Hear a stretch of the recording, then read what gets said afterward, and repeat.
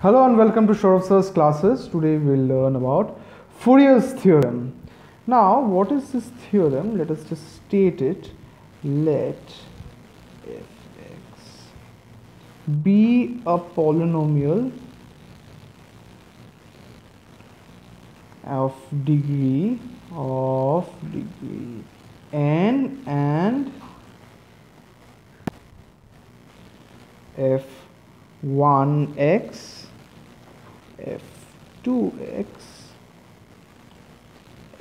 fnx b, that's an x, there is also an x, please don't mistake it for an n, I do not have the best handwriting. b its successive derivatives,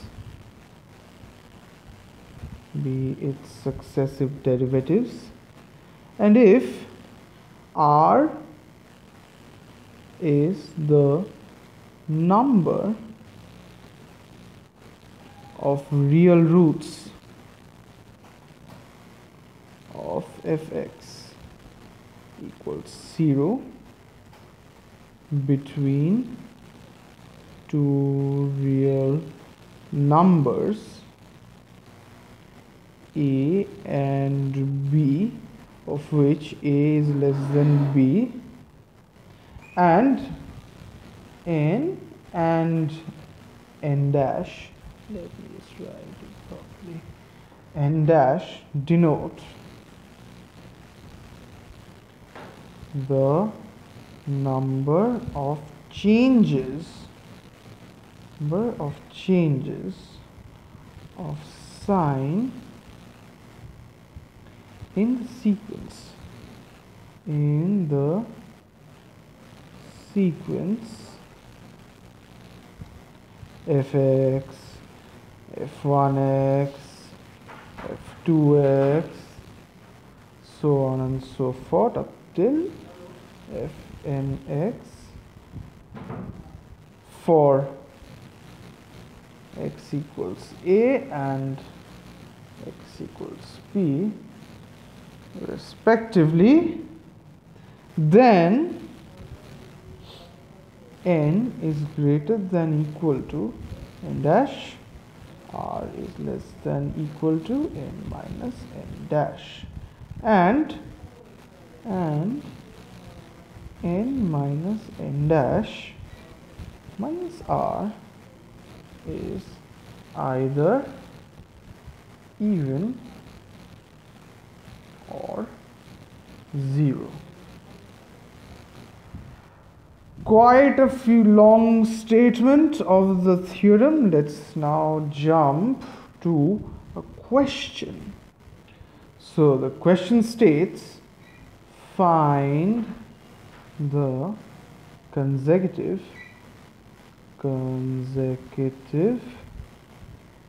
integers which contain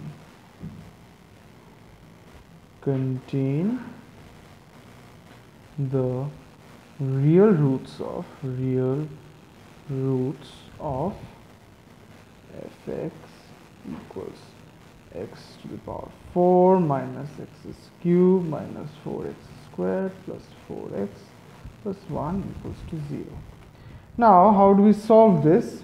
We first find what is f1, f2, f3 and f4.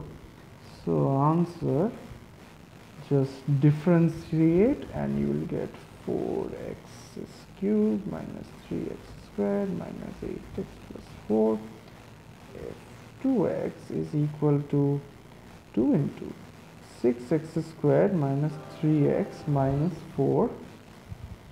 f3 is equal to 6 into 4x minus 1, and f4x is equal to 24. Please solve these by themselves. This is not a movie, so you are required to solve these and get your answers. Please match them with mine. So now let us find the roots. find by Newton's method. So let us create a column. This is x, f, hang on, okay, yeah, f1, f2, f3 and f4. This is 0, 1, 2. Now plug in these values. Now once you plug in these values, generally you will get f is a plus, this is also a plus or a positive, this becomes a negative, this becomes a negative, and this becomes a positive. Now once you plug in 1, we have this f as positive, f1 negative, f2 negative, f3 positive, and f4 positive. Now once we plug in 2, we have this is a positive, this is a positive, this is a positive, f3 is also a positive, and f4 is also a positive. So all are positives. Just mark and just plug in the values and create this table. It will be easier to visualize. Therefore we see, therefore 2 is the upper limit of positive roots of fx equals to 0. Now replace x by minus y, we have in fx we have, let's denote this by phi. So phi y is equal to phi y to the power 4 plus y cube minus 4y squared minus 4y plus 1. And similarly just differentiate and you will find this is 4y cube plus 3y squared minus 8y minus 4. Just phi 2y is equal to 2 into 6y squared plus 3y minus 4, and phi 3y is equal to 6 into 4y plus 1, and phi 4y is equal to 24. Let us find the upper limit of the positive root of phi y equals to 0. So how do we go about doing that? Y, we create a column and we have y 0, 1, 2. This is phi, phi 1, phi 2, phi 3, phi 4. Plug in these values, again these values, and you will get plus minus minus plus plus. This is a minus, this is a minus, and this is a plus, this is a plus, this is a plus, this is a plus, and this is a plus, this is a plus, this is also a plus, and we have since 2 is the upper limit of positive roots of phi y equals to 0 minus 2. This is the lower limit of negative roots. So again we'll have to make a column, have to make a chart rather, in the form of x, f, f1, f2, f3 and f4, and we'll have all the values from minus 2, minus 1, 0, 1, and 2.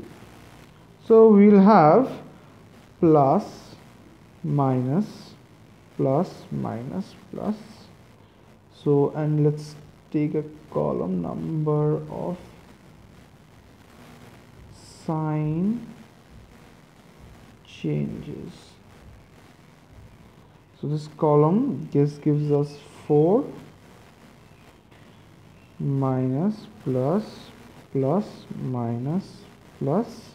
This gives us 3, plus, plus, minus, minus, plus. So there are 2 sign changes, and this gives us plus, minus, minus, plus, plus.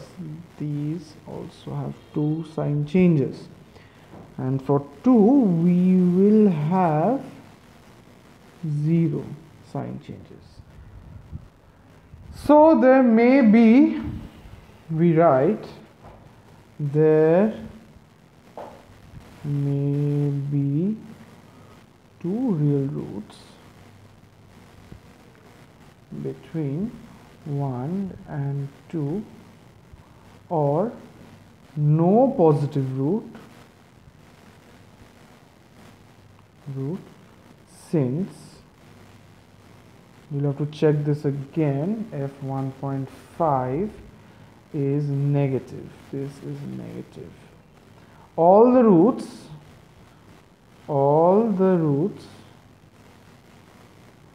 of fx equal to 0 are real, and